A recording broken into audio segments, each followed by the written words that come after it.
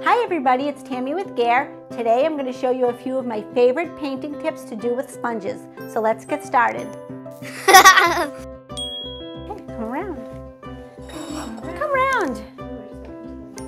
Okay, so the first tip I'm going to show you is how to make a slide rim around your plate. Just take the color you're choosing, which right now I'm going to use Anchors Away.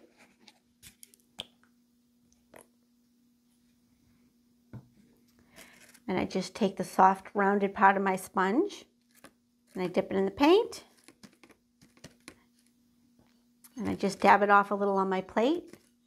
And then you're just going to hold it on the side and you're just going to wipe it around the edge.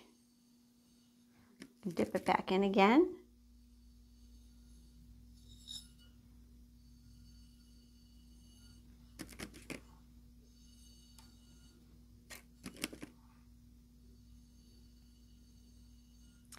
So this will give you a pretty even look.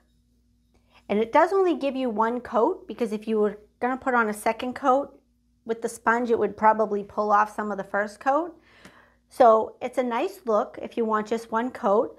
The other thing I do if I want it to have a more solid look is I'll do this first, and then it gives me a guide to go back in and paint 2 more coats if I want to add another coat to make it thicker. I have a nice even guide to go by, so I can get a nice solid look if I want to by putting on 2 more coats.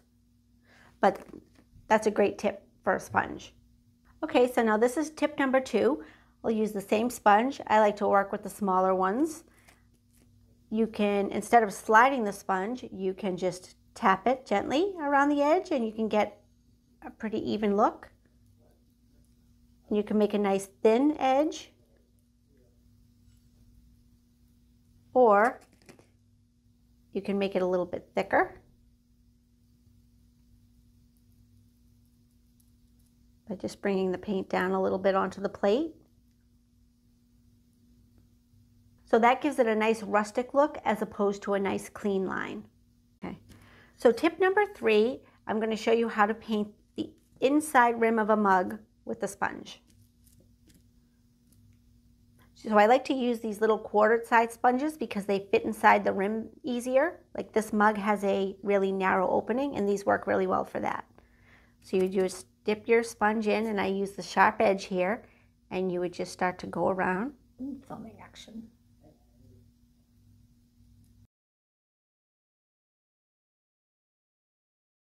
Okay, so now I'm going to use a sponge with a different color and just lightly go around the rim of the top of it.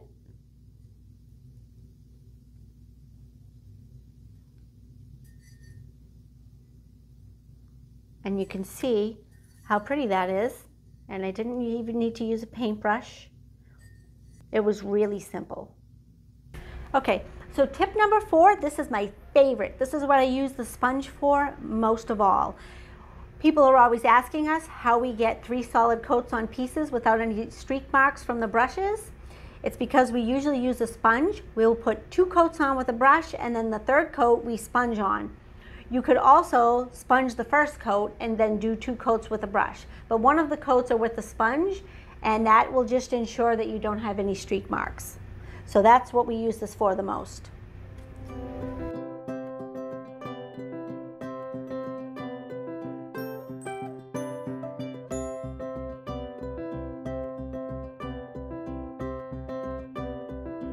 Okay, so this is where the magic happens.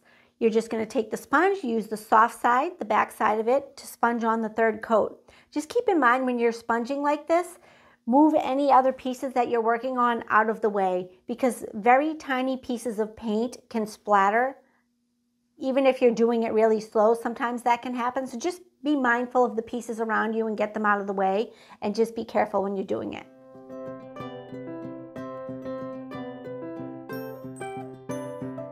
So when you sponge on the 3rd coat, you will have kind of a textured look, but when you fire it, it will fire evenly. Okay, so tip number 5 is that they're great for cleaning up messes. So you can just take it, and if you don't like a spot, you can just clean it up, or you can just wipe it off and start over again. And this is why I love the sponge so much, because there are so many different things that you can do with it. Okay, so I think a lot of people already know this, but I do run into people who don't. So while we're doing this, I just thought I'd go over it one more time.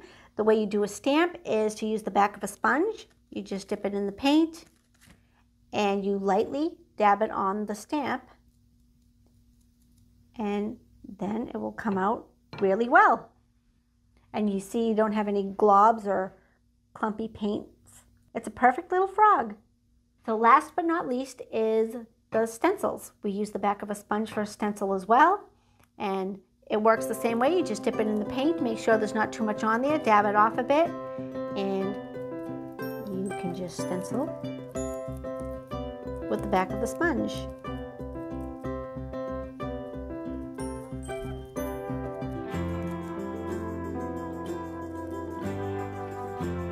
And you can see it'll give you a nice stencil look. So those were some fast and easy tips. I hope you enjoyed them, and I'll see you in my next video. I did it a minute ago. Let's get started. That doesn't sound right. At my lip. Something funny to do, so I am listening. Today I'm going to show you.